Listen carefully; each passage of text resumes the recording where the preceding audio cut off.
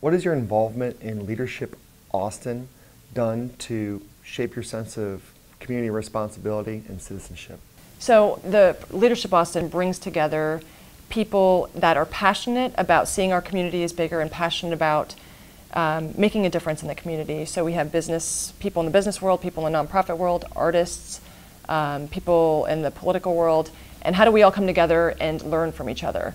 For me specifically, it's been a really interesting experience because one, I was not exposed to these people. I have very much been in corporate America for a majority of my professional life, and those are the people I learned from. So for me, I feel like it's allowed me to think much broader about completely different perspectives, really. I didn't know what it was like what a lobbyist, what their life was like. And for me, I'm finding passion within all these different groups.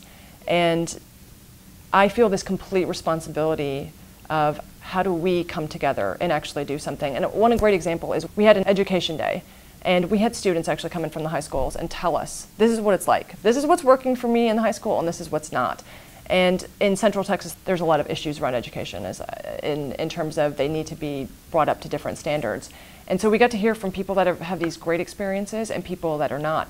And Austin is described as somewhat segregated. So if you live in certain parts of town, you may never see other people from different socioeconomic classes and that kind of a thing. So you can choose to live in that world, but Leadership Austin has taught me that's not okay. It's not okay to live in that world, and it's not okay just to be with your own kind of people. And what I think is amazing what they're doing is saying that there is some sort of accountability, because one of the things I thought that was great that they did in the education class is say, okay, you can send your kids to that fantastic school, you can have your kids around all those other kids that way, but when your kid gets out, there might not be a job for your kid. And let us explain to you the business reason, the whole reason why, that if you don't pay attention to what's happening in this other neighborhood, it's going to affect your life.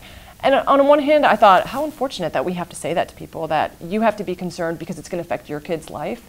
But if that's what it is, that's what it is. If that's what's going to convince people that we're all one and we need to figure out a way to work it together. And it's amazing because people really do start to listen. It was like suddenly like, oh, really? My kid's not going to have a job?